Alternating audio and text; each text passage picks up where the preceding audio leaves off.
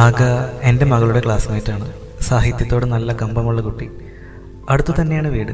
മകളുടെ ഒപ്പം പലപ്പോഴും വീട്ടിൽ വരാറുണ്ട്. വന്നാൽ പിന്നെ വീട്ടിലെ ചെറിയ ലൈബ്രറിയിൽ രണ്ടാളും കൂടി തിരയൽ തുടങ്ങും. എഴുത്തിനിടയിലെ എൻ്റെ ഇടവേളകൾ അതാണ്. ഒരു ശല്യമാവാതെ എഴുത്തുമുറിയിൽ നിന്ന് ഞാനപ്പോൾ പുറത്തേക്ക് ഇറങ്ങി. മിസ്രാബ് വായിച്ചതിന് ശേഷമാണ് അവൾ ആ ചോദ്യം എന്നോട് ചോദിച്ചത്. അങ്കിൾ, ഈ പ്രണയവും സ്നേഹവും ഒന്നു തന്നെയല്ലേ? എന്നിട്ടും ഇത്ര തീവ്രമായ സ്നേഹമെന്താ വീട്ടിലുണ്ടാവാത്തത്? +2 വിദ്യാർത്ഥിനിയുടെ ചോദ്യത്തിന് മുന്നിൽ ഞാനൊന്ന് പരിങ്ങി. എന്തൊക്കെയോ തട്ടിവിട്ട് തൽക്കാലത്തേക്ക് ഞാൻ രക്ഷപ്പെട്ടു. രാത്രിയിൽ ഗന്ധർവയാമത്തിൻ്റെ 3-ാം അധ്യായത്തിലേക്ക് ഞാൻ എഴുതി തുടങ്ങുമ്പോൾ പതിവില്ലാതെ മൊബൈൽ ശബ്ദിച്ചു. ആകെ തന്നെ. അങ്കിൾ, എനിക്ക് കുറച്ച് സംസാരിക്കണം. രാവിലെ ആകാം, അച്ഛനും ചിറ്റമ്മയുമല്ലേ, അവരോട് പോയി.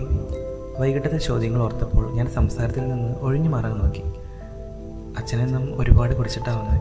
ചിറ്റമ്മയും കുഞ്ഞുണ്ണിയും എന്നോട് സംസാരിക്കുന്നേയില്ല. രണ്ടുപേരും മുറിയിൽ കയറി കതവ് കുറ്റിയിട്ടിരിപ്പാണ് അങ്കിൾ. ഞാൻ ഒറ്റയ്ക്ക് അങ്കിൾ, എനിക്ക് ആരുമില്ല. ആ കുട്ടിയെ എങ്ങനെ സമാധാനിപ്പിക്കണമെന്നറിയാതെ ഞാൻ കുഴങ്ങി. സാരമില്ല മോളെ, രാവിലെ ഞാനങ്ങോട്ട് വരാം. അച്ഛനെ ഒന്ന് കാണേണ്ടതുണ്ട്. മോളിപ്പോൾ പോയി കിടന്നുറങ്ങുക. ഏങ്ങലിന് തെല്ല് കുറവുണ്ടായപ്പോൾ ഞാൻ ഫോൺ കട്ട് ചെയ്തു. പുലർച്ചെ തന്നെ വീണ്ടും ലാൻഡ് ലൈനിൽ ഫോൺ കോൾ. അയൽപ്പക്കത്തെ മറ്റൊരു സുഹൃത്താണ്. മോളുടെ കൂടെ പഠിക്കുന്ന ആക ഫാനിൽ തൂങ്ങി. പോസ്റ്റ്മോർട്ടം ചെയ്യണം, പോലീസിനെ വിളിക്കണം, സാറൊന്ന് വേഗം വന്നാട്ടെ.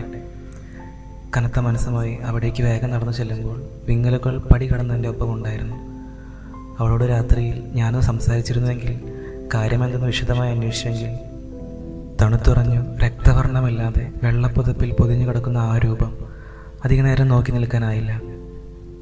എന്തോ പ്രേമനൈരാശ്യമാണെന്ന് കേൾക്കുന്നു. അടുത്തു നിൽക്കുന്നവരുടെ അടക്കം പറച്ചിലുകൾ പുതിയ മേച്ചിൽപ്പുറങ്ങൾ തേടി പോകുമ്പോൾ അറിയാതെ ഞാനൊന്ന് കരഞ്ഞു. തിരിച്ചറിയാതെ പോയത് മരണഗന്ധമുള്ള ചിന്തകളോ, കേൾക്കാതെ പോയത് നിഷ്കളങ്ക ഹൃദയത്തിൻ്റെ സ്പന്ദനങ്ങളോ? നീ എൻ്റെ മകൾക്ക് പകർന്നിട്ട് പോയവ ഓർമ്മനൂലിൽ കുരുത്ത സ്വപ്നങ്ങൾ മാത്രമല്ലയോ കുഞ്ഞി? എനിക്കിപ്പോൾ എഴുതാനാവുന്നില്ല. ചിന്തകളിൽ നിറയെ ആകെ മാത്രം.